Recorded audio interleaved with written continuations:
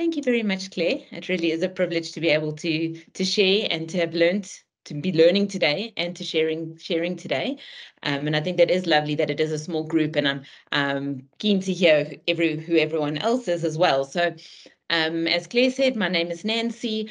I am a clinical educator and a sessional lecturer at the University of Witwatersrand in Johannesburg, South Africa. I am involved in the speech language pathology department at Wits University, and I'm going to go into a little bit more detail about our kind of the setup of our degree there, just to give you context of why I decided to use escape rooms with my students. So I'm going to share my screen with you.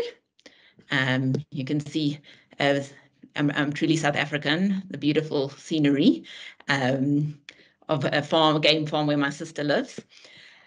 So what I'm going to be doing today is we're just going to be looking at an online escape room that I designed for third-year speech and language therapy students, and it was called Can You Escape Rehab? And I'm going to just be going through these various areas with us to look at, why I even decided to do this, who it's designed for, what pedagogies did I use to help support why I decided to do this. Then practically, how did I design it? How did I bring all the pieces together? Also looking at how do you build authentic case studies, and then actually how did it all come together? What did implementation look like? And then what did the students actually think, and what feedback did I get from them? So let me just, go to the next slide. So with regards to why we needed this. So as I said, my context is in South Africa, our speech and language therapy degrees are a 4-year degree in all universities. Students don't do a degree or an undergraduate degree and then just go and do it as masters. Ours is a professional specialist degree from year 1 to year 4, where the students do go through varying aspects of speech language therapy, and then they kind of start in first year just with theory, and from second year they start with theory and clinical application of that theory. And so they've got quite a full program in the fact that they've got to be taking in this theoretical information, and then they're going and applying it quite soon after they've learned that theoretical knowledge. And also, if you think about it, like our students in South Africa, when they start university, they generally are 19 years old in their first year. And by the time they're graduating, they're 22, 23. So I also feel like they're quite young. A lot of them haven't had exposure to working in various clinical scenarios. They've generally come from our high school system straight into our tertiary education system. And so that sometimes poses a few interesting challenges.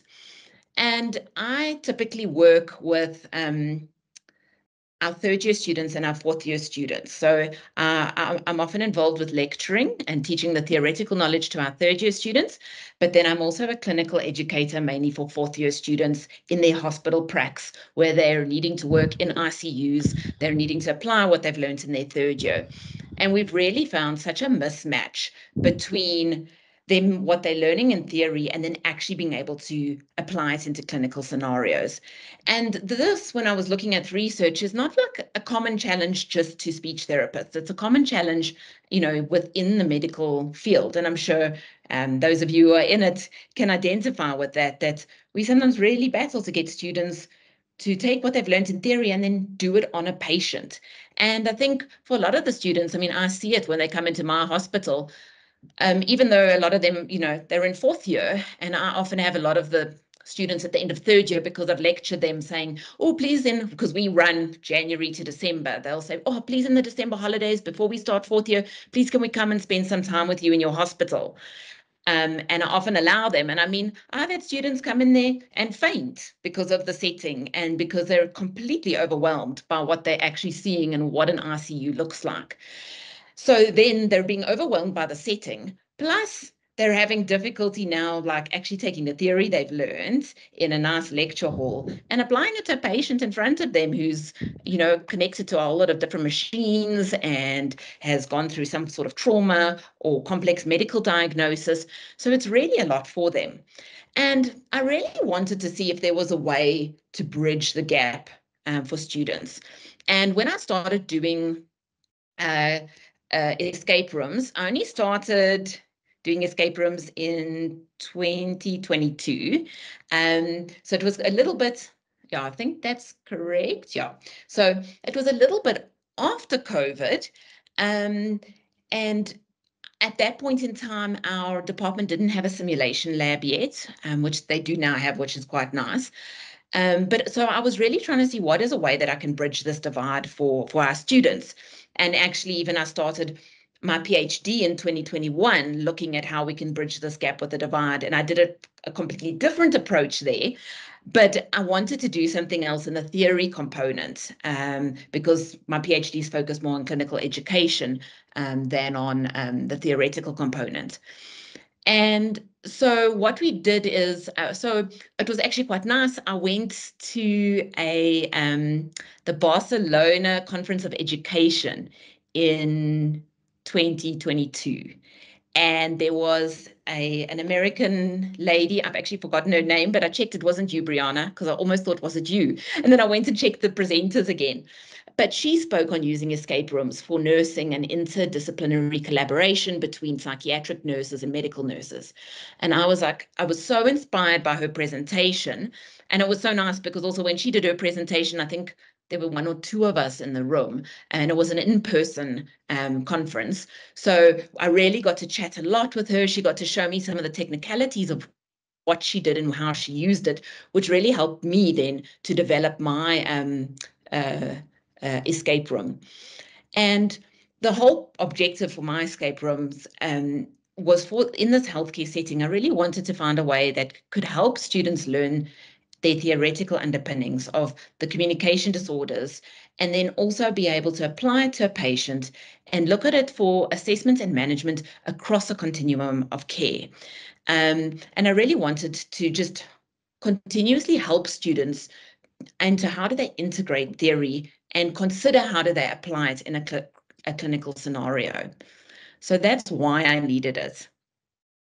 And I really liked what someone said earlier, with how we're doing escape rooms and puzzles and, trying to figure things out for learning. And one thing that really struck out for me this morning, and I actually ended up adding the slide, I think it was Liz after Liz's presentation. And I was like, wow, our patients, when we're working in a medical setting, are actually puzzles to unlock and to be able to integrate information and be able to figure them out so that we can then really provide the best assessment and treatment possible for them. So, and I thought that was even quite nice. When I do an escape room again, I almost want to gamify it from that point of view as well. It gave me a few new ideas. But so the purpose of this specific escape room was, as I said earlier, for our third-year speech therapy students. The module that I lectured for the past 2 years was traumatic brain injury and motor speech disorders. And so there's quite a big chunk that they were having to learn about what happens when a brain undergoes a traumatic brain injury, and then how do we assess that, and what is evidence-based practice, and then motor speech disorders are things like difficulty talking due to a brain injury, either a traumatic brain injury or a stroke, or due to other kind of neurological disorders. And there really is quite a continuum of care. So you end up working with patients from when they're acute care, so when they're in the hospital, attached to ventilators, pipes everywhere, they're on feeding tubes, they're quite medically unstable, all the way to when they're in an inpatient rehab, to outpatient rehab, to community reintegration. And I also just thought students needed to be aware of that continuum of care.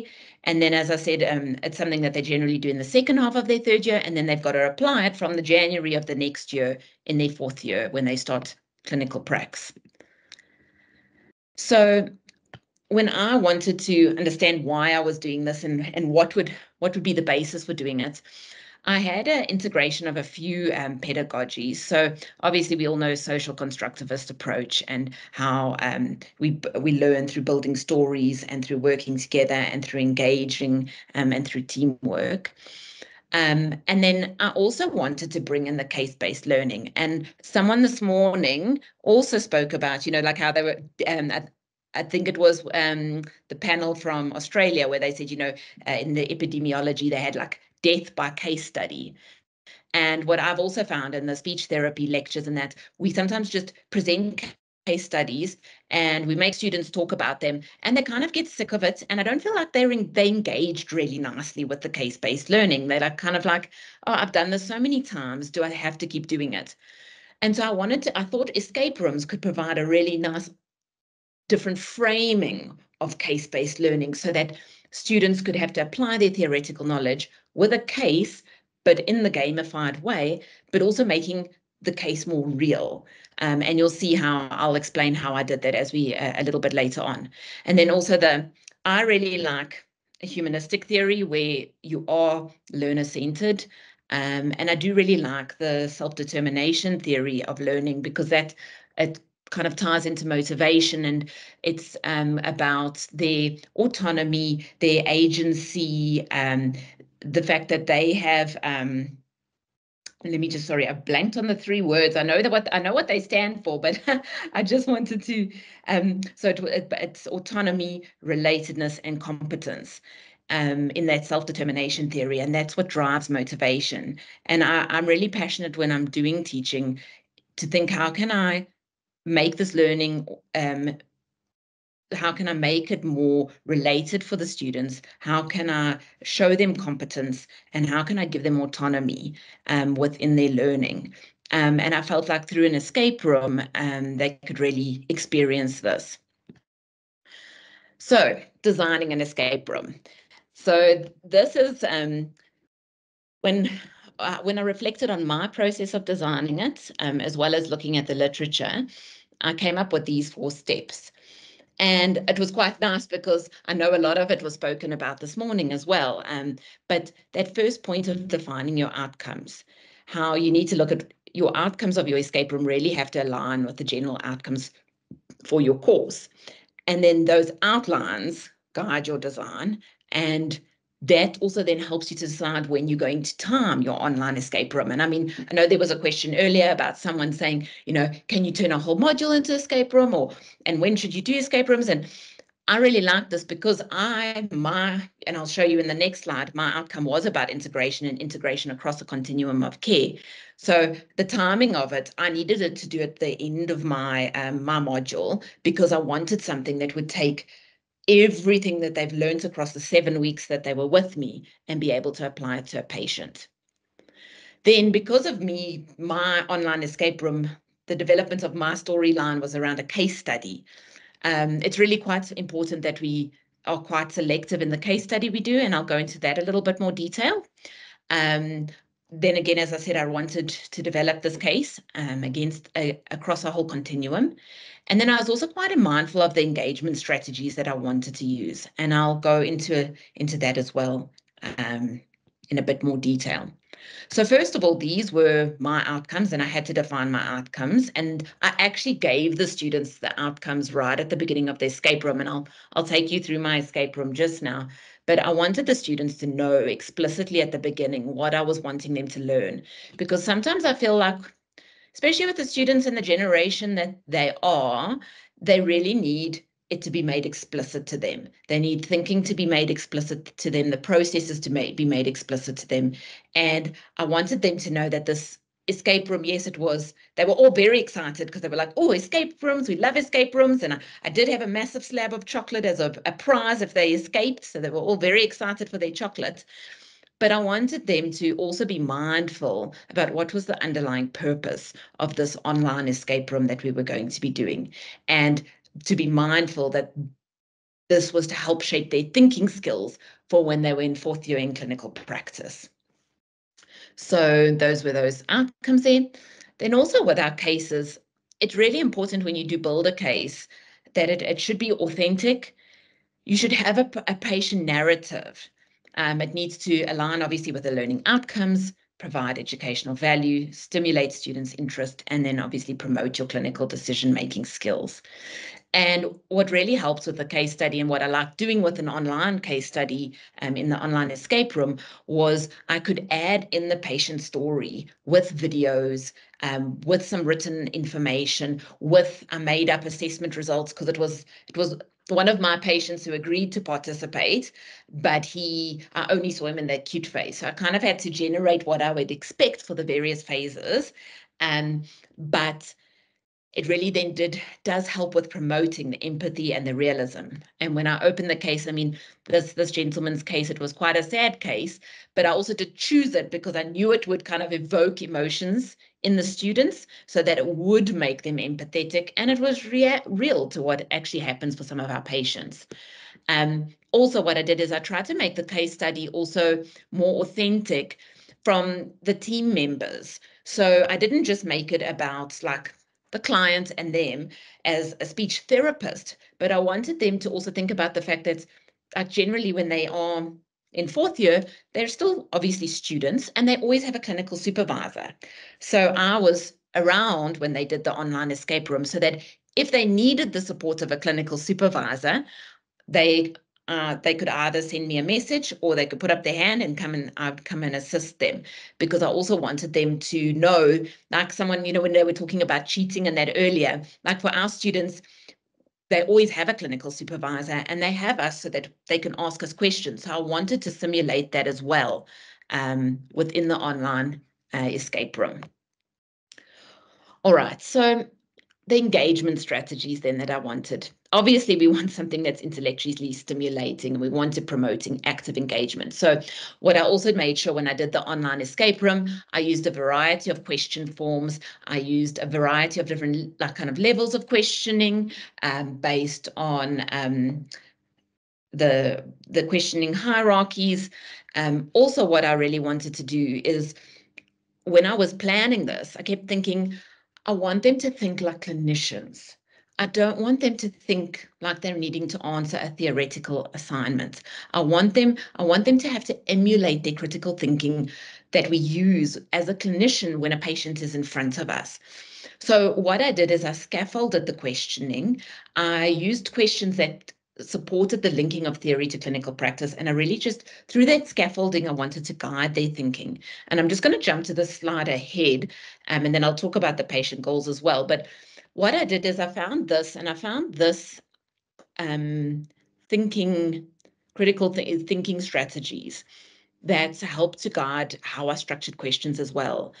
And I really like these. It was in an article for teaching medical students in critical care units.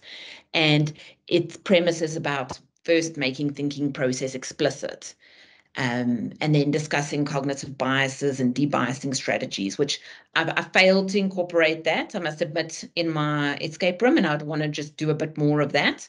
But then I wanted to model with the kind of questions I asked, the inductive reasoning, and then I also asked questions to stimulate critical thinking. And then this whole activity was to, assess their critical thinking skills.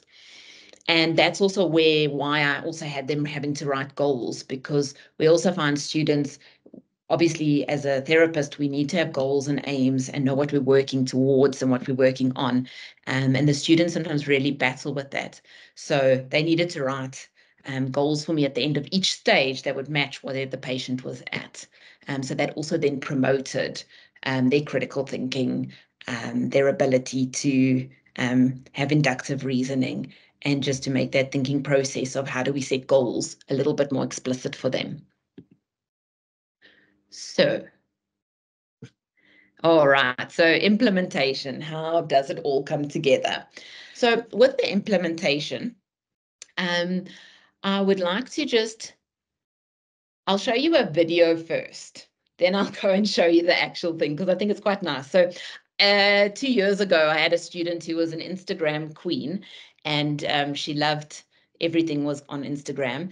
And I did ask her permission if I could use this reel she made of the students doing the escape room in our lecture. And what I really liked is, again, as someone said earlier, and I actually,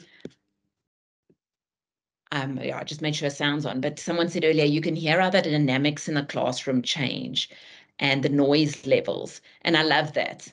And you'll hear that hopefully as well in this short video. So let me just play it for you. And then, yeah.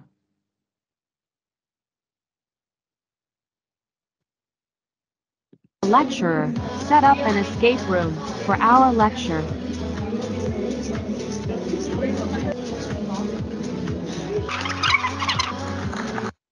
Okay, so it was a nice short one, but you could hear the noise even when her music stopped and that, and there was a lot of discussion, a lot of dynamics.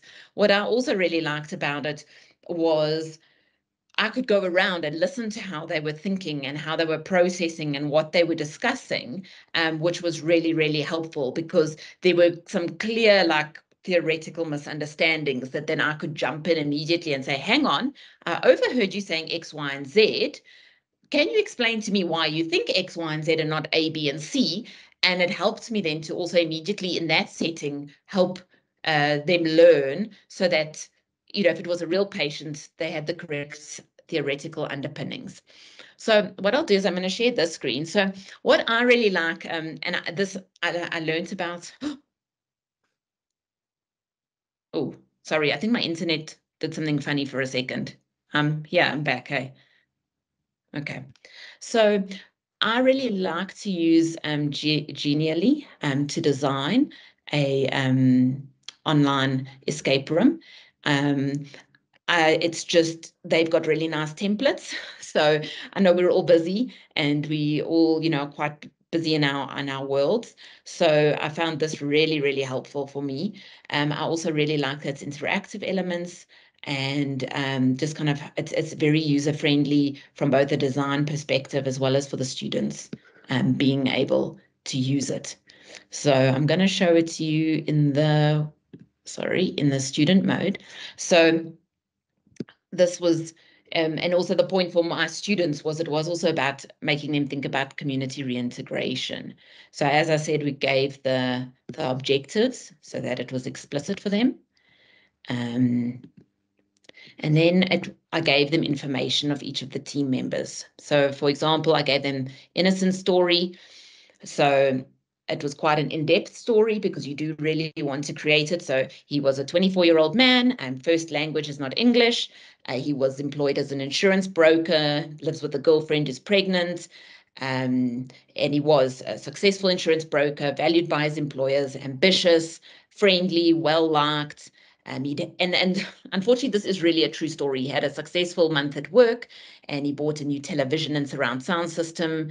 And his friends helped him deliver it. And then later that night, they attacked him and stole his stuff. And so he ended up being stabbed in the head and the neck and ended up in our ICU. And then I had to give them, there's a little bit of his medical history at the bottom. And then I gave them information about themselves, just so that they know who they are. And then a bit of information about the clinical supervisor. And I had the 4 missions set up, escaping from trauma ICU, inpatient rehab and outpatient rehab, and then community reintegration. And I didn't want them to just skip through and kind of go fast. So at the end, when they had to fill in Google Forms, the Google Forms actually gave them a password so that they could get to the next level, which was quite good because then the students who tried to cheat and not fill in the goals were like, Mrs. Barber, we can't get to the next one. And I was like, well, have you done the goals and have you filled in? Oh, no, we didn't. We didn't want to do that. So I was like, fill it in, carry on. So I liked that. But yeah, so then this is how also at least this was a little short video on him so that they could also see what the patient looks like in an ICU setting, not be afraid of someone who's got pipes and everything everywhere. So I'll just show you a short bit of his video. So, you stick your tongue out as far as you can. Okay, try and touch your nose with your tongue. Okay, great. There's that little bit of movement in the tip of your tongue. Good. Put your tongue onto your chin. Okay, good. And put your tongue to the left-hand side. So let's skip a bit. Okay, good. Now, tell me the days of the week. Start at Sunday for me. Monday. Monday. Yeah, so you can hear there's a lot of background noise. There's everything else that's going on in the ICU. So it created a realistic atmosphere also for the students. What I also did is, you can see it is quite a long video, but I've videoed a full assessment that I would do as an initial assessment for a patient, so that the students also got to, in a way, also observe an assessment being done. And as you can see here, so what I did is, like, I started with questions that were more theoretical, because they've also got to think, like, when I'm looking at this person, what do I need to know from the theory side when I'm making a differential diagnosis? And what I also did is that if they chose the wrong answer, I kind of gave them a, oops, not quite right, keep trying encouragement. But then if they got it, oh, I'm not even getting it right. I can't remember the answers. I promise you I'm a good speech therapist. But then when you get the answers right, it would take, and then even here, then I said, okay, so now when you were watching this video, and I kept giving them the video again and again, what do you observe? So now you know what you've had to look for from a theoretical point of view, but in this specific patient, what are you seeing? And these are the 3 areas we have to look at. So what are you actually seeing when you're observing this patient? So that now they've had to take that information, look at him, and decide what they have seen. So everything was reduced. Okay. And then again, from him talking in that, what perceptual characteristics they need to listen, because often we find with the students, they really do battle with saying, okay, actually, what does the word prosody mean? What does the word resonance mean? Because they're very specific for speech therapists. So it's really also nice, because it's a way that if you've got healthcare students and you're needing to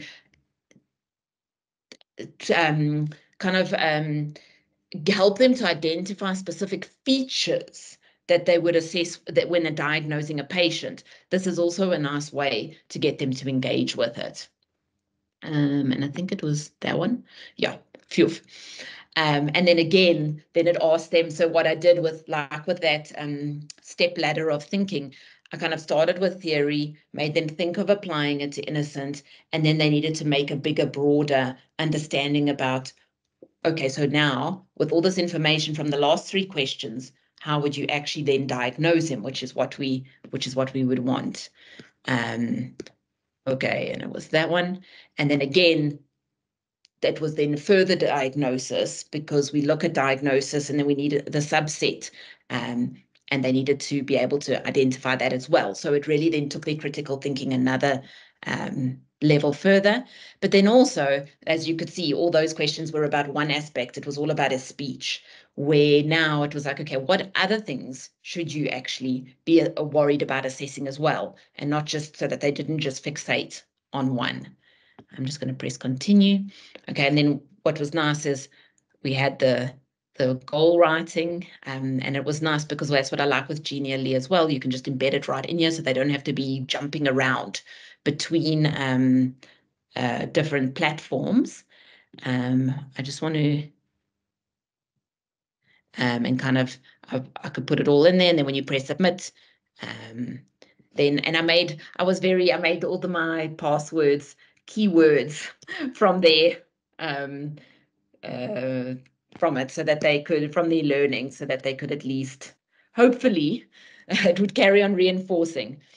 And then again, so then when with inpatient rehab, again, it's saying now, okay, so now what do you need to think about? Because obviously within our context as well, like I said there, we need to, in our context especially, and I'm sure in other contexts, we need to consider persons, if their first language is not English, what are their levels of education?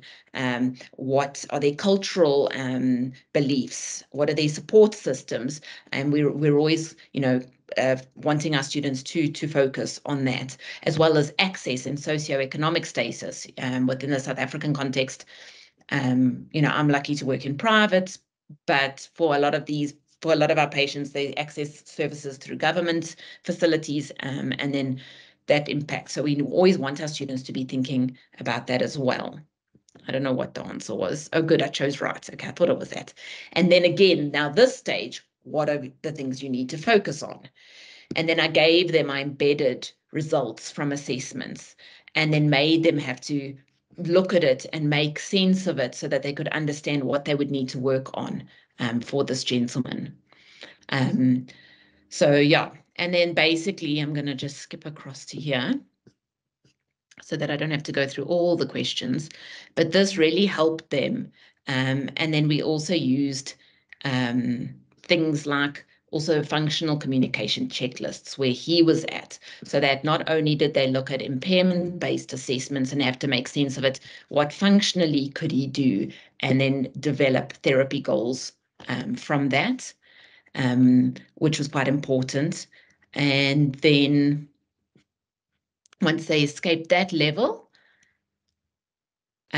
we had outpatient rehab. And what's quite important in outpatient rehab, we are, especially with people who've had head injuries, we often need them to be thinking about what is the family finding as well as what is the patient finding, because a lot of our patients with head injuries don't have good insight. So this was also to teach students to take information from multiple participants, if you want to call it that, and then how do you use information from different family members and the patient in order to be able to make decisions. So really trying to just simulate what it is like in real life. And then finally, for community reintegration, it was just looking at, okay, what do we need to look at now? How do we support this patient at this level? What are aspects of the various therapeutic techniques? So I was able to build that all in at this level. So it really was nice to show them that continuum of care.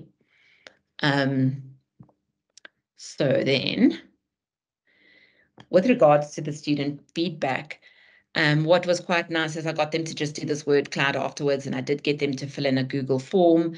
And then we also did a reflection afterwards. And I think, like earlier presentations did say, that reflection afterwards was really key for them to talk about, yeah, I actually hadn't thought about all the theoretical work we had done, how it actually applies to a patient. And I found that quite interesting because we always assume these are students who've been seeing patients since their second year. So you think that they've gotten an understanding of actually everything we're learning is for application to a patient one day. But that doesn't, it seems to be still that such a big divide. And it was really nice to hear them afterwards saying, kind of what I wanted to hear without saying, without me prompting them, but for them to actually say, oh, now I actually thought, how do I use it, with a patient. They also really enjoyed the teamwork, because how I did it, I just did it in pairs or threes, because I know someone earlier said they like groups of 5, but I still find with our students, our classes are generally small. So there's about, I don't know, maximum 35 students. And I find if I do big groups, it doesn't work. So I've preferred to keep it 2 or 3, because then everyone does actually participate and kind of be involved. I also didn't have any time limits on this. The only time limit was kind of whoever finished first got the chocolates, but they had to have written good goals. I checked the goals, and in the reflection time afterwards, we also went through goals and how do we write the goals and who wrote like what the various goals were and if they were correct, like adequate or not. And I thought it was really, really great to see how they had learned. And then what was interesting for me is then I got to see them as 4th years the next year in my hospital working with patients. And it was quite interesting to see, because I had a student who hadn't done my course with me because she'd had a year off or something. And there was definitely a difference between the students who had gone through an escape room trying to use their theoretical work in a slightly more clinical application than those who didn't. But yeah, that's kind of what I've really enjoyed about this.